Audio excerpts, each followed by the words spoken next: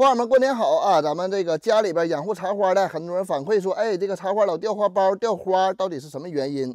这个视频给大家总结一下。第一种掉落就是茶花开放度比较大的这种啊，像地下这种啊，整朵的掉啊。有人说，哎，开2天它掉了，是吧？那么这个是正常的啊。那么茶花彻底开放以后，它这个开花花期会短一些啊，2到3天左右。那么如果说室内有暖气的情况啊，温度比较高，那么它这个开放度会更快啊，可能刚开完第2天你再看的时候它就掉了啊，这个属于是正常现象。那么第二种情况就是类似于这种啊，茶花比较蔫巴打不开，这种情况咱们主要排查2个问题啊。那么首先排查的就是缺水，是吧？不敢浇水啊，你非得等着这个盆土干了啊，完全干透了，咱们再去浇水啊。之前讲过，茶花这种不换盆的、塑料的、营养钵的这种茶花啊，咱们1到2天浇回水啊。如果你家阳光好，光线比较充足，温度相对来说比较高，那么咱们每天浇水啊，阴天下雨适当的延长1天是没有问题的。那么浇水以后啊，这个茶花会逐渐的打开，或者说缺水严重以后，咱们浇水它会掉落。那么第3种茶花掉花苞的情况，那么就像这种啊，开一半了，啪自己就掉了。像我这个是比较结实的啊，拽都拽不下来，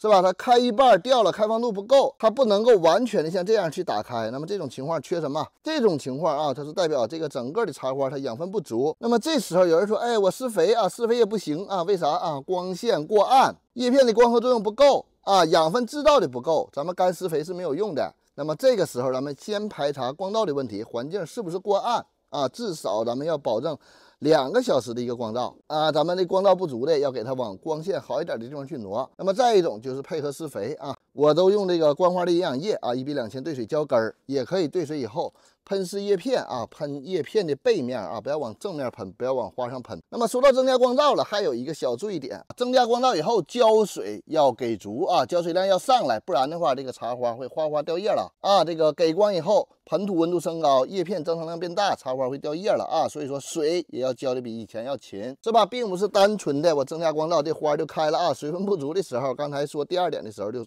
说到这个问题啊，打不开。那么如果说打开一半就掉啊，那么你家茶花的花苞比较多的时候，咱们这时候要给它进行一个疏垒啊。什么叫疏垒？一个枝条上结多个花苞，2到3个花苞的，咱们给它摘掉一个。有的时候你扒拉扒拉自己就掉了啊，自然被淘汰。有人说，哎，你茶花养成这德行还叭叭讲的啊，这个是我之前运笋运输冻的啊，左面全冻啊，冷风扫，右边全开。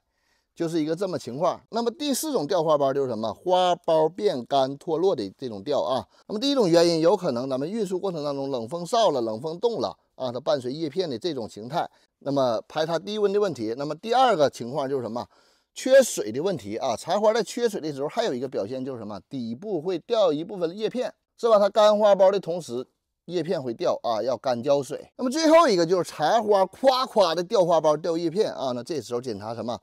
动没动根儿，换没换盆儿，洗没洗根儿，洗根儿是不是严重了啊？如果是的话，咱们周边土给它添实啊，给它压实，压实以后往实里去浇它啊，我们1天1遍水，1天2遍水这么去浇它，有可能缓过来。如果说你不敢这么去浇啊，那么茶花也比较危险。你别忘了点赞关注啊。